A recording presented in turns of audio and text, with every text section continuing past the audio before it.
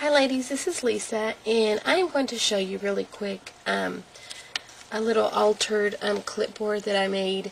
I was in a altered clipboard swap, and so this is the one that I made for my partner. So I am just going to tell you just pretty much really quick what I did. On the actual clipboard, it actually looks like this. I don't know if you can see that.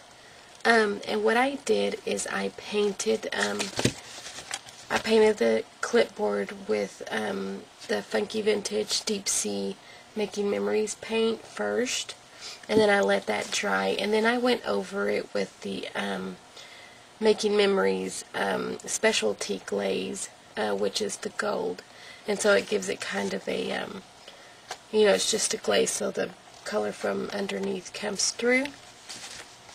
And so then here, this is an actual pocket, and it's a pretty big pocket. You really wouldn't know it was a pocket unless you actually, put your hand through there. And then this is a piece of that metal that I like to use, and I ran it through my Cuddle Bug. I wrapped it around a piece of chipboard so it would stabilize, and then I inked it up. And then the way I got this effect here is I ran a dauber over it, and so it picked up, it smoothed away some of the alcohol inks and then gave it a little bit of patina kind of look. And then just right here on these swirls here, I used some stickles.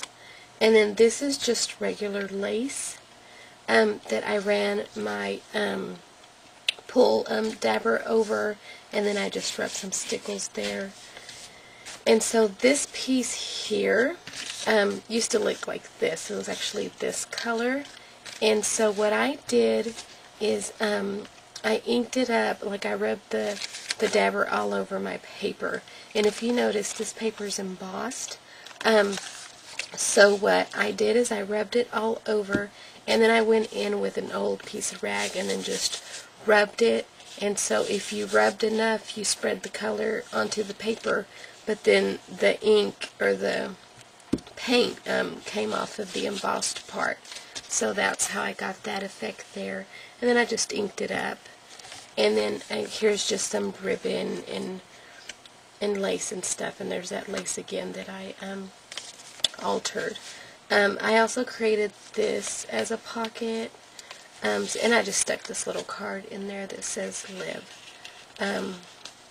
She could stick her pin in there. I just created the pocket just so she could use it. However, on the Prima flowers here, I really didn't do much. I used just a regular rubber stampede ink pad, and what I did is I just rubbed it in circular motion. And that's how I got the inked edges here too, as you can see. And then I just went in with stickles and stickled that up. Sorry, I sound so horrible. I've been sick. And then this is just a little metal plate, as you can see, and it looked like this. And so I ran some alcohol inks over that, and I just wiped it and wiped it and wiped it. Or rubbed it pretty much, and then I just rubbed this over it, and again I rubbed it really good, and it gave it that really old look. And it says dreams, and then these are just regular copper brads. And so that's pretty much it, ladies. Just wanted to show you.